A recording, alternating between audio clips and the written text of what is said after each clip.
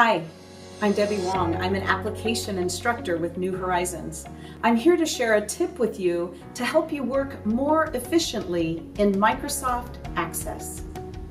Most people, when they do data validation in a form, will go to their Property Sheet Data tab, and they'll use validation rule and validation text. However, if you go to Event and create a macro, you have more options available to your data validation, and you can make your validation more robust. We're going to use for our example today a cabin rental business, and we have a form already created. This form is for when we add a new cabin into our list of cabins that we're renting. We put in all the information, the rate that it's going to cost, the address, as well as a description of the cabin. We want to ensure that anybody who's entering in a new cabin will include a complete description. That's the data validation we're going to add. I'm going to the design view of my form, and I'm going to my CB description field. That's the cabin description. I'm going to turn on my property sheet. I'm going to my design tab, my tools group, and I'm choosing property sheet. I'm going to my event tab in the property sheet. The event I'm going to trigger this macro on is called before update. This occurs before changed data in a control or record is updated. And that's when I want to capture it and say, hey, you need to enter in a description. When I go to the before update event on the right hand side, you'll see 3 little dots, and it'll give me a choice of which builder I want. I want a macro builder.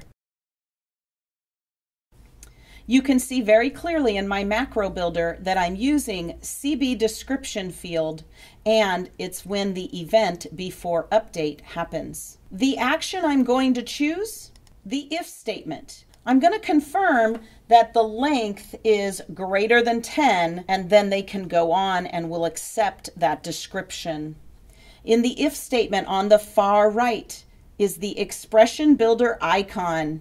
It's a little person coming out of a manhole. I'm going to click on that. I'm choosing to open up my functions, built-in functions.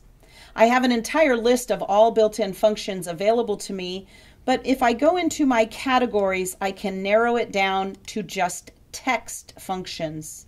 I'm looking for the length function that'll determine the length of a string. It's called len.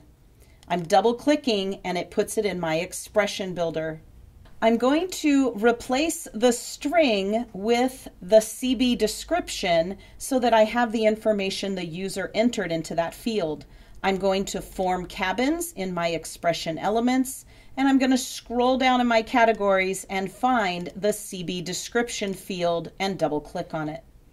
Now my expression is the length of what they typed in CB description.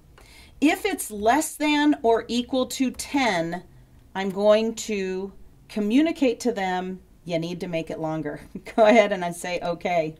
How I'm going to tell them that is through a message box. The next action I'm choosing is message box. Here is the message. Must enter at least 10 characters in the description. Let's also give it a title, description required. The other action I'm going to choose is cancel the event. I'm canceling the description they put in so that they can fix it. I'm going to go to my design tab, close group, and save this macro. Then I'm going to close it. I'm going to put my form in form view to test my macro. I'm going to create a brand new record. Let's call this cabin Debbie's cabin. I'm going to put in a very short description. 2 bedrooms, not more than 10 characters. And so I get my message box saying you must enter at least 10 characters in the description. Okay. Now my description is more than 10 characters and it has received my description. You can create that data validation using a macro. In the Microsoft Access 365 Part 2 course, you will learn improving table usability, creating advanced queries, improving form presentation, creating advanced reports, importing and exporting table data, using queries to manage data, creating complex reports and forms, creating access macros, using VBA to extend database capabilities, managing a database, distributing and securing a database.